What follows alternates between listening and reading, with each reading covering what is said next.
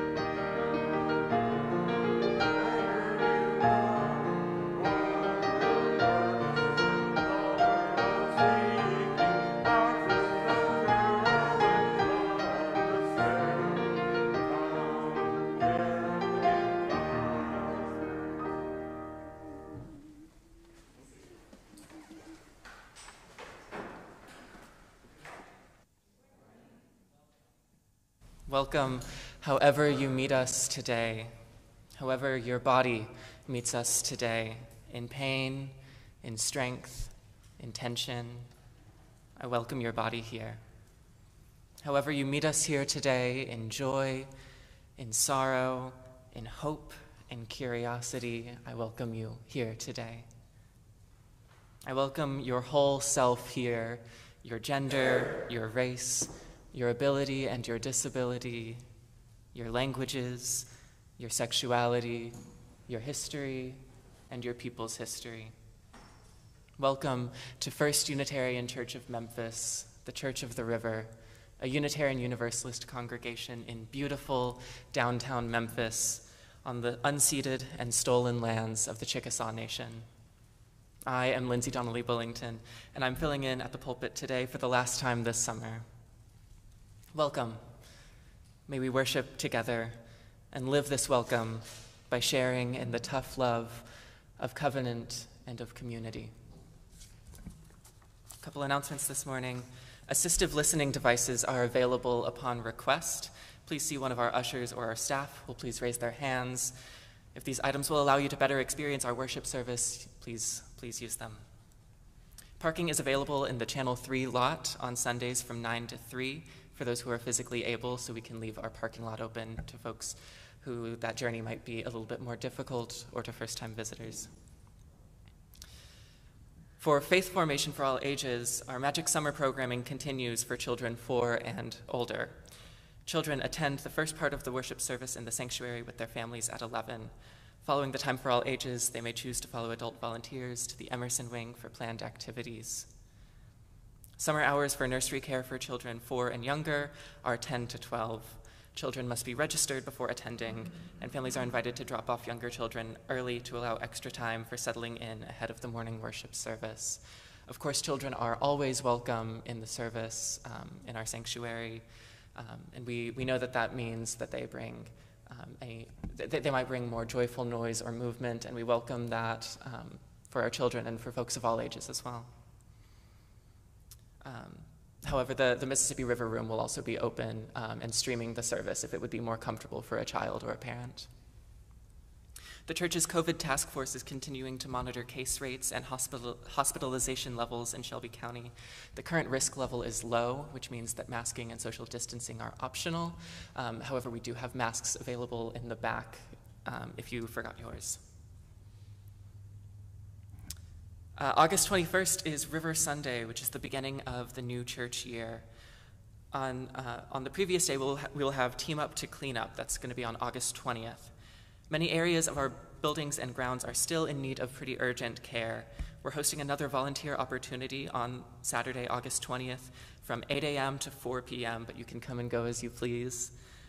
The weather forecast is between 74 and 91 degrees. There will be both indoor and outdoor tasks. Come for the whole day or for part of it, and there will be a free Indian lunch prepared by Prashik Mamtora for all volunteers. Kindly RSVP at dcl@churchoftheriver.org.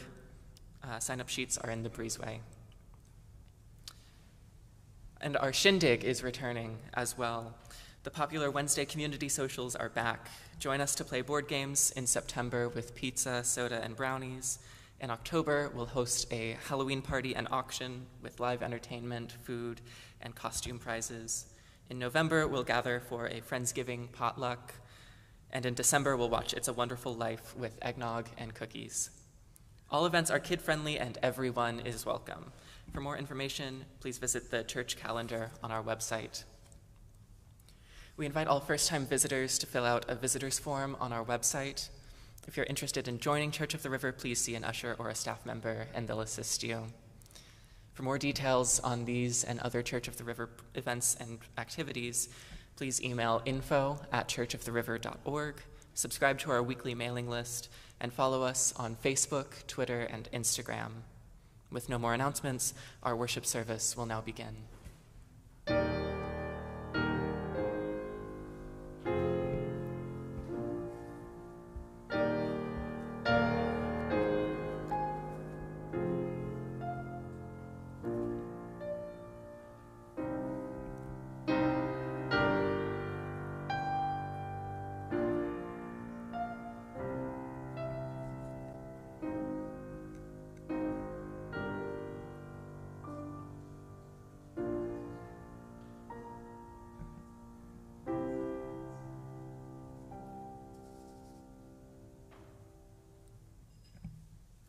Our call to worship this morning comes from Emily Datar-Burt. When you feel constrained, when your mind makes hard limitations, like skin pushing against a cramped space, rediscover the dirt under your fingernails, trace the veins under your skin, find the universe stuck in your throat. A cosmos stirs in your heart, connecting your trillions of cells to the infinite universe that cradles you. Life is so much more than the daily demands of our preconceived notions. You are so much more than all the stories you tell yourself. Breathe and remember the limitless possibilities held within your fingertips, the miracle of your molecules growing into someone you may not know who will be a wonder to behold. We light our chalice this morning with the warmth of community, the light of truth and justice, the flicker of curiosity, the spark of prophetic witness, and of course, the radiant fire of commitment.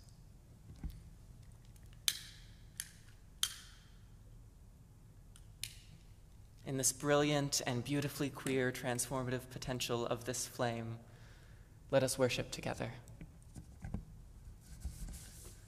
Please rise and join me in singing hymn number 1028 in the Teal hymnal, Fire of Commitment.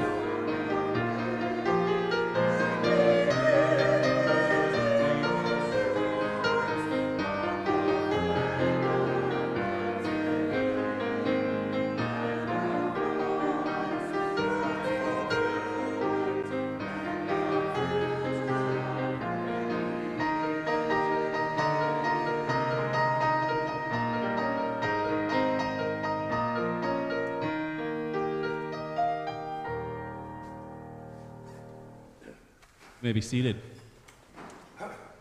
Good morning, everyone. My name is Reverend Sam Title, and I work here.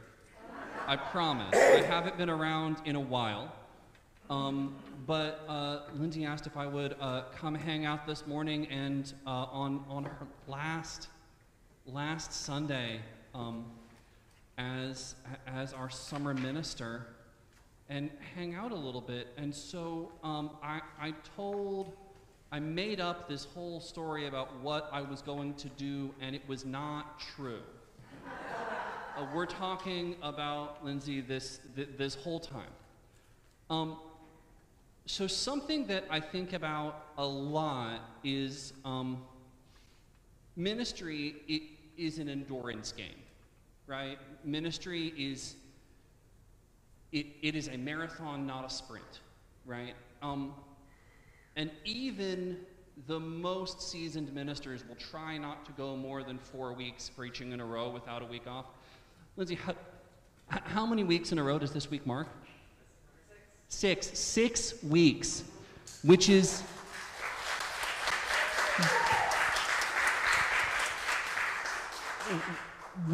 Herculean, frankly. So Lindsay is a brilliant minister and is a seminarian who our congregation is sponsoring. We are the people who vouched for her and told Boston University Theological Seminary that we believe that she's going to be an amazing UU minister, and she has given us so many gifts this summer. So what we're going to do now is we're going to try and reflect those gifts, and then we're going to give some gifts. Lindsay, if you would join me, please. So we are going to just shout out, just in one word shouts, something that Lindsay has given you this summer, be that in the pastoral care or in the sermons or in anything, something. So I am going to say insight. And I am going to say joy, and I'm going to say hope. And then you all are going to start shouting things out as well, popcorn style. Love. Acceptance. Angels. What was that? Passion. Curiosity. Miracles. Sweetness. And now, what we're going to do is we are going to bless Lindsay with what gifts we have to give to her. What are we, when she is packing her suitcase to go back to seminary in Boston, what are the things that you would put in that suitcase along with all of the very intense books that you have to read? What would you give her to take with her back to Boston? Love, poetry. Roots. Wings. Energy. Peace. Patience. Confidence. Absolutely. So, I think that's so beautiful. I would echo the patience, because seminary needs a lot of patience, and I would add trust. And so the gift that our congregation has given Lindsay is we got her a beautiful clergy robe that she was measured for this June. It is, because when it's not a million billion degrees outside clergy, we wear these robes. It is a wonderful clergy robe made to her specifications. It is being made as we speak. So I don't have it to present to her this morning, but I have something to present to her that is just as spiritually and liturgically significant. And that is her very own Church of the River softball trophy.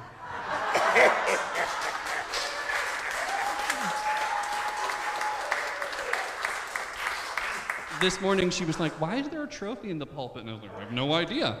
So she will be getting her very own. This is from 1981, the All Memphis Fast Pitch. So you will be we present to you this Church of the River softball trophy. I picked a small one because you have to move it across the country to take with you to seminary. We will also ship you the robe, but in the meantime, we have this trophy as a not so much as a raise the trophy accomplishment, though it's that as well, but also as a little manifestation of the love that our congregation has for you to take with you out into the world. Thank you so much for all you have done for us, and I get to go preach to these people a week from today, and I am genuinely grateful that I get to share a pulpit with you. So, thank you.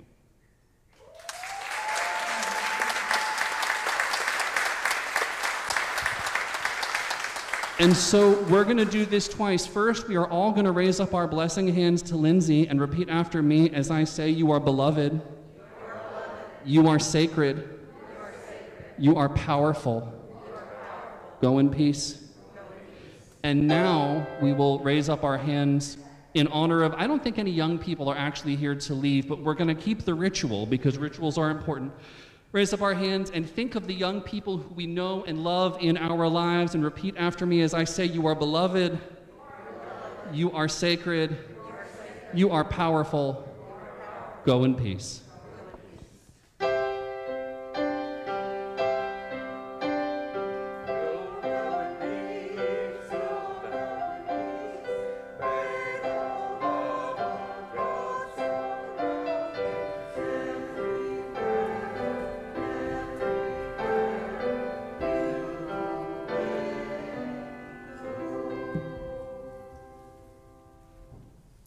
I hope my eyes gave away my smile through that mask. For our first reading this morning, please join me in the back of your hymnal for responsive reading number 549, Hymn to Matter. I'll read the plain print if you will join me for the italics.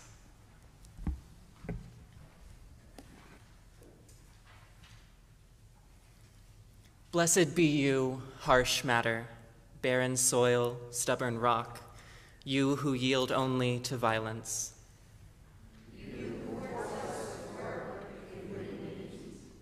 Blessed be you, perilous matter, violent sea, untamable passion.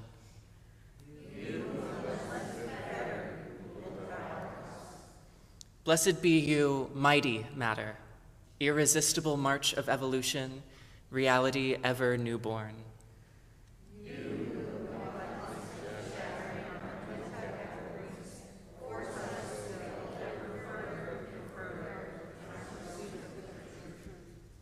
Blessed be you, universal matter, unmeasurable time, boundless ether, triple abyss of stars and atoms and generations.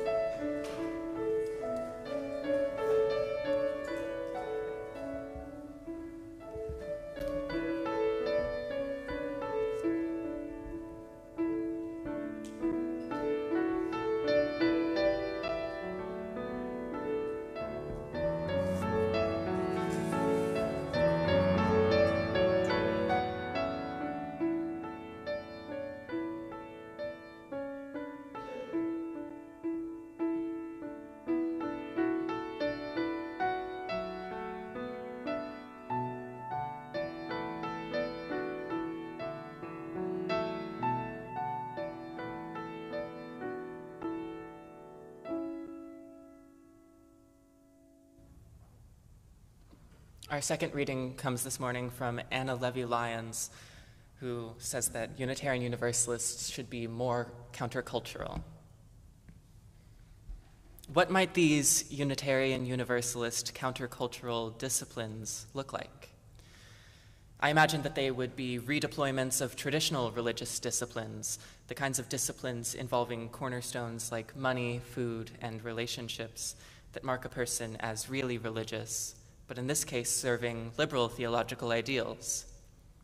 What if, for example, those of us who have high-paying jobs refused to accept a salary that was more than 7 times what the lowest paid worker makes in our organizations, and explained to our stunned colleagues, it's because I'm a really religious Unitarian Universalist? What if starting today we only ate food that was sustainably grown, humanely raised, and for which the workers who produced it were paid a living wage, even if that ruled out most of the food we currently eat? And we explained to our outraged children, it's because in this family we're really religious Unitarian Universalists. What if starting today, and you'll note when this was published, what if starting today straight couples refused to marry until there was marriage equality for everyone in the country? And we said to our disappointed parents, it's because we are really religious Unitarian Universalists. These kinds of disciplines, if embraced by our congregations, would form the basis for a unique and powerful religious counterculture. Unique because of its liberalism and powerful because of the respect garnered by its boldness. Our congregations would stand out as brazen non sequiturs and beacons of hope in their communities. Unitarian Universalism would gain gravitas and become a movement in the truest sense of the word. Please join me in a moment of prayer or reflection, followed by a brief silence. Spirit of life, loving God, we pray first, as always, in gratitude for the chance once again to gather together, to be in community. We pray knowing that all the world's blessings are here, that all the world's blessings are around us in our lives, many in this room and many beyond it. Knowing that these blessings surround us, may we bless ourselves. May we bless ourselves to recognize laughter in sorrow, a moment of joy in a time of pain, inspiration among dullness. May we bless ourselves with an openness, with a heart that knows we are always interconnected when we are alone. May we bless ourselves with the chance to change, to grow, to move fearlessly when we are deeply afraid. And may we bless ourselves when we're greeted with these many blessings already present, with the clarity to call it as it is, to name it as a blessing, and to treat it and ourselves with the tenderness and appreciation it deserves. We pray, knowing we are beloved, that we may bless ourselves as we have been blessed. In many holy names we pray.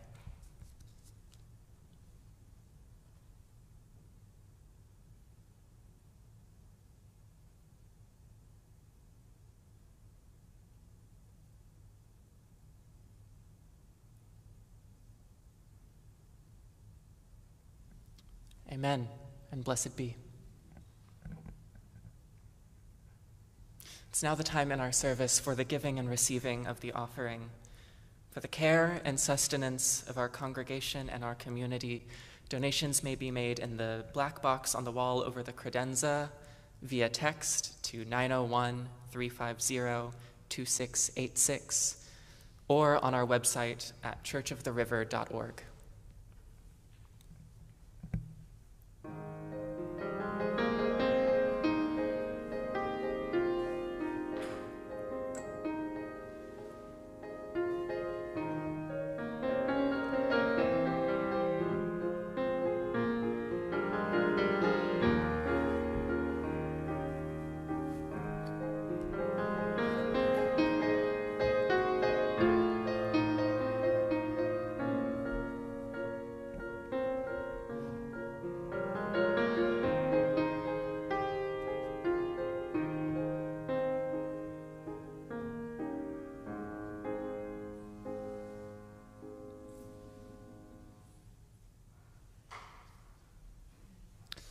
When I'm up in Boston for seminary, I do a lot of thinking about what makes our Unitarian Universalist faith special. Many of us have learned the value of preparing what we call an elevator speech. Because this movement is perhaps more niche than many of our siblings, it's useful to have a ready-to-go pitch for what it means to be a Unitarian Universalist. Since I'm attending a Methodist seminary, I've been around plenty of wonderfully curious folks unfamiliar with this tradition, so I've had a chance to put mine to the test. It's a harrowing task and truthfully an unfair expectation for us to carry. Of course, our faith can never be reduced to a 30-second blurb. But I've tried starting it off with letting them know my truest answer, that I can't tell you, I can only show you, so why don't you come with me to church one Sunday? This one's met with different levels of enthusiasm sometimes. But I'm not trying to bring everyone to church with me, and I don't want to be confused for proselytizing a lot of the time, so all my elevator speeches end up feeling deeply lacking. Like I'm doing a disservice to our movement. So I've been working on crafting the best one that I can for a while now. I used to start them off by saying that we are a creedless faith, that we know that we need not think alike to love alike, that we can be pretty suspicious of dogma, and that instead of gathering together to worship the same things, we gather in covenant with each other around a set of principles that change throughout time. I tell people that our covenant directs us now towards justice, towards love, towards respect, and towards spiritual growth through universal community. I think that these are all deeply important to our faith, and I think it sets folks up pretty well to understand what a service might look like, what our community might look and behave like. But though it might show what we look like, I don't know that it shows very well what our faith is. I've learned through these elevator speeches that belonging to a creedless faith is not that unique to our movement, actually. Our Baptist siblings, for example, are creedless as a denomination as well. Many Christian denominations are in their faith opposed to creeds, suspicious of limiting how they might experience and intellectualize divinity. And it's wonderful to recognize these points of overlap, but it doesn't really help me when I'm trying to let folks know what makes us unique. So in this journey towards an elevator pitch, I've learned through Reverend Meredith Garman that perhaps it's not our identity as a creedless faith that sets us apart, but that we're also a canonless faith. We as a faith community keep our canon open, trusting that we may find our spiritual development in many texts. While many other faiths keep a defined list of those texts that they consider divinely authored, divinely inspired, or just historically and theologically and organizationally important to their mission and to their faith, we don't keep a list like that. If you put enough UUs in a room together, you'll have plenty of issue getting them to agree on what divine means, not to mention what in this world is divinely inspired. So it works out for the best of us so far, as a community invested not only in our own spiritual development, but that of our fellows in this world and in this church, to keep that canon open. Our living tradition continues to find scripture not only in certain books, but in our lives, in our bodies, in the world around us, in the newspaper, and sometimes especially in the comics section. I find scripture in horror movies. I think horror, like science fiction that I've talked about so much this summer, can be a place of visionary fiction, where we can look around at the world and examine it from a new light, where we can sincerely ask ourselves, what is the worst that could happen? Figure out how we might be able to deal with that. Horror can have really sophisticated social messages, and I think really great theology. It can ask questions of the theology that happens on its own in a church or in a school, asking, how should we feel next to a power so much greater than our own? Horror asks hard questions about the nature of good and evil, of sin and salvation. I'm a lifelong Unitarian Universalist, and I learned some things about faith kind of backwards, I think. The Rocky Horror Picture Show became my favorite movie at just 1 year old. And then after that, when I learned the Jesus story, I said, oh, this guy's kind of like Dr. Frankenfurter.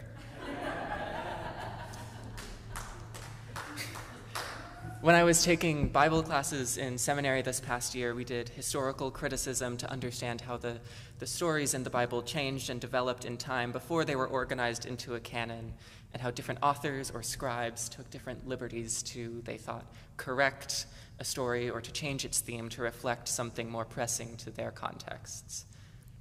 When I saw many of the discrepancies in these stories, it made sense to me because that's just like the films in the Halloween franchise. They also go back and fix the earlier sequels and change the mythologies around the main antagonist, Michael Myers. The Halloween movies are some of my favorites, part of the slasher genre, which, if you're unfamiliar, is pretty much exactly what it sounds like. These are the Friday the 13th and the Texas Chainsaw Massacres, the movies where a usually masked, usually man with a usually sharp object can't be defeated against a crew of usually teenagers. And I think they work a lot like scripture. That's what I like about slasher movies in particular. They work like myths. Wendy Doniger talks about how myths work. There's the macro myth, and that's something like the story of Orpheus and Eurydice, where Eurydice is sent to the underworld, and in order to rescue her, Orpheus must walk in front of her without looking back to make sure she's following. But he ends up not being able to help himself, and he turns around just to watch her disappear before his eyes. That's the macro myth. That's the myth at its largest and most general form. But each telling of it is called a micro myth. And that's where the story can get interesting, with all the smaller details that enrich the myth with context and with meaning, making it relevant to different audiences or different authors. And I think that's how a lot of these slasher movies work, or really any kind of monster movie. There's the macro myth, like zombies, and then there's the micro myths, like George Romero's films, Night of the Living Dead, where the undead force a reluctant and interracial crew to cooperate for their collective safety, or his Dawn of the Dead, where those same creatures haunt a shopping mall, illustrating the dangers and dullings of capitalism and consumerism. They say that different kinds of horror movies become popular at different times based on current events. They reflect our collective fears and traumas and maybe try to offer some kind of catharsis through them. King Kong demonstrated the fear of the Great Depression wreaking havoc on industrialized society. After people in America were faced with war brought home by witnessing the 9/11 attack, horror reflected this too, and home invasion movies took off in popularity. Lately, since 2016 and the Trump election and rising fascist sympathy, I've seen so many movies addressing how easily even our loved ones can drift into mob violence, hatred, and bigotry in movies like Assassination Nation, Get Out, Halloween Kills, and in the Purge franchise. But I don't think it's enough to say that these movies reflect our fears. It would be a pretty boring genre if all they did was tell us what we know. No, horror films don't only reflect our fears, they create the monsters. They're not neutral. These modern myths that we create have a very real power over our collective imagination. I don't think monsters are created by a god like Poseidon with the Minotaur. Frankenstein was the doctor, not the creation, after all. Like Mary Shelley tells us, people create monsters. Just like we create boxes to call movies like The Nightmare on Elm Street horror, but not Willy Wonka and the Chocolate Factory. We also have to build boxes like these to call characters like the creature from the Black Lagoon monsters. We decide what's monstrous instead of fantastical. And when we make these calls, I think we're participating in theology. No, myths aren't neutral.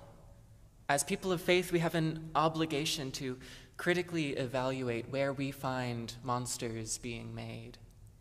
And this obligation comes from what we deserve. We deserve to consent to our spiritual practices. So we deserve to know what theologies we're finding ourselves implicated in, which sacred texts we draw into our sacred canon. We don't consent to making monsters out of disability, which happens entirely too often in and outside of horror. We don't consent to making monsters out of people of color, and you can find this often enough on the news. No, our faith compels us towards counterculture, like Anna Levy-Lyons tells us from our second reading. Our faith reminds us that the harsh, perilous, mighty matter is blessed, not wretched. And our monsters hold inherent worth and dignity too. Transgender people like myself have been made monsters many times.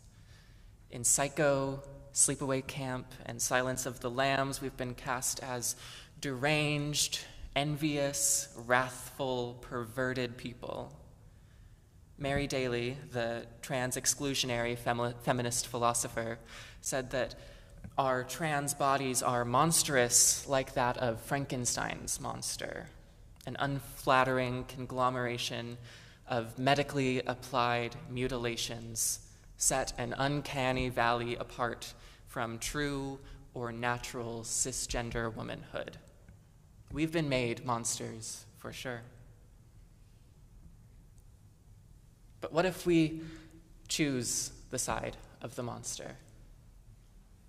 The transgender theorist Susan Stryker argues that, yes, I am Frankenstein's monster, and I'm filled with the same righteous anger, the same sacred rage. She writes, "Hearken unto me, fellow creatures, I who have dwelt in a form unmatched with my desire.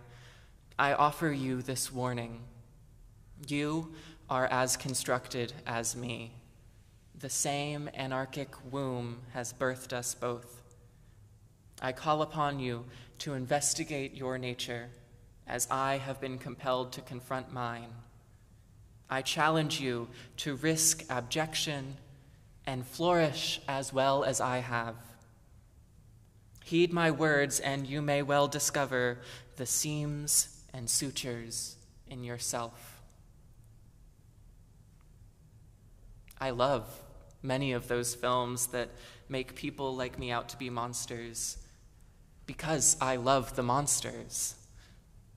I love watching these films on my terms.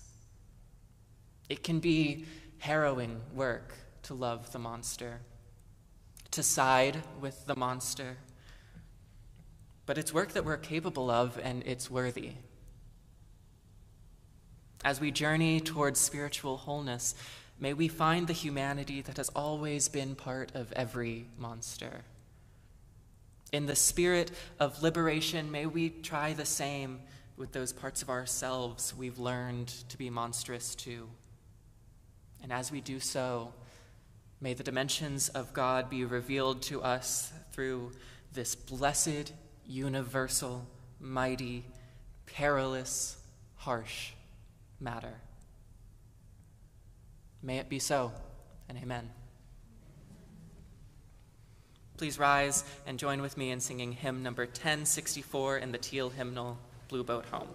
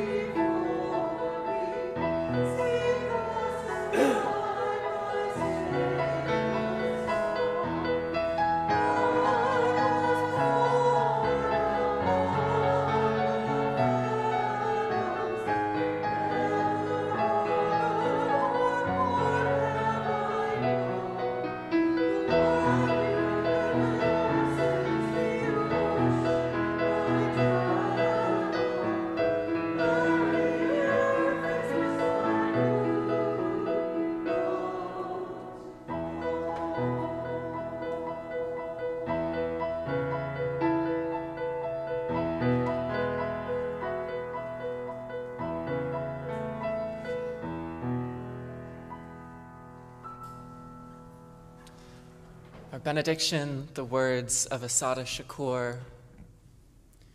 It is our duty to fight for our freedom. It is our duty to win. We must love each other and support each other. We have nothing to lose but our chains. Go in peace.